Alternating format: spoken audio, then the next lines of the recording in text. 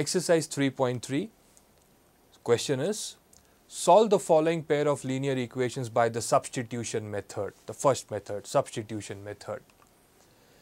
The first sum, x plus y is equal to 14 and x minus y is equal to 4. Let's solve. Solve matlab find the value of x and find the value of y using the substitution method. Okay, let's start.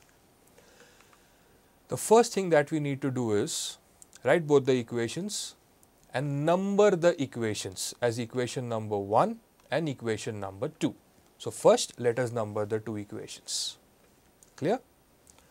After that, analyze both the equations and consider one of the two equations. Either consider the first equation or consider the second equation. So, which equation is to be considered?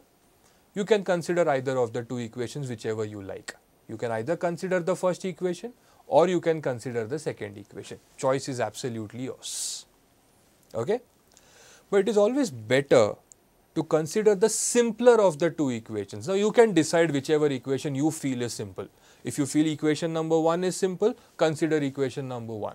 If you feel equation number 2 is simple, consider equation number 2. Choice is yours. Let us in this consider equation number 2. So, equation number 2 is x minus y is equal to 4. Clear so far? In this, x minus y is equal to 4, write this equation in the form of either x is equal to something or y is equal to something.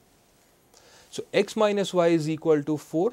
Now, write it in the form of either x is equal to something or y is equal to something. In simple words, either shift x to the other side, that is right hand side, or shift y to the right hand side. Choice is absolutely yours again. Here it is better to shift y to the other side because it is minus y. When it goes to the other side, it becomes plus y, right? So, when we shift y to the other side, we get x is equal to 4, minus y goes to the other side, it becomes plus y. And you get the equation in the form of x is equal to something, which you should number it as equation number 3, right.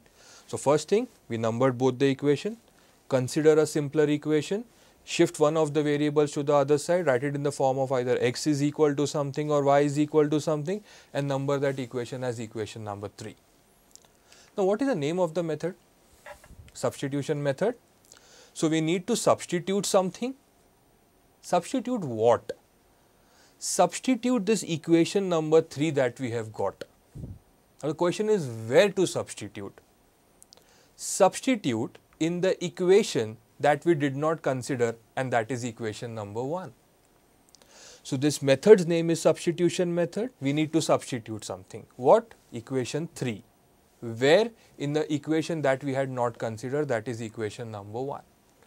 So, from the presentation point of view, your next statement will be substituting equation number 3 in equation number 1. Why equation 1? Because it was not considered. Let us substitute x is equal to 4 plus y in equation 1. What we will get? X ke jagah pe 4 plus y. What we will get? 4 plus y is equal to 14. So, now x is substituted as 4 plus y. Open the brackets, 4 plus y is 2y is equal to 14. Variables on one side, constants on the other side, solve it, you get 2y is equal to 14 minus 4, constants to the RHS. You get 2y is equal to 10, you get y is equal to 5. Once you get the value of y, now the question is how to get the value of x. Y to mil gaya. Now, how to find x? To find x, we have to substitute y is equal to 5 either in equation 1 or equation 2 or equation 3. Again, the choice is yours. But in this method, it is always better to substitute it in equation number 3. So, once you get the value of one variable, to find the value of the other variable, substitute this variable ka value in equation number 3. Always, it is better. So, substituting y is equal to 5 in equation number 3, we get x is equal to 4 plus 5. In the place of y, we have substituted 5. we get x is equal to 9, we got x, we got y, write the final answer. Solution is x is equal to 9, comma y is equal to 5, and the sum is over. This is your substitution method. Clear?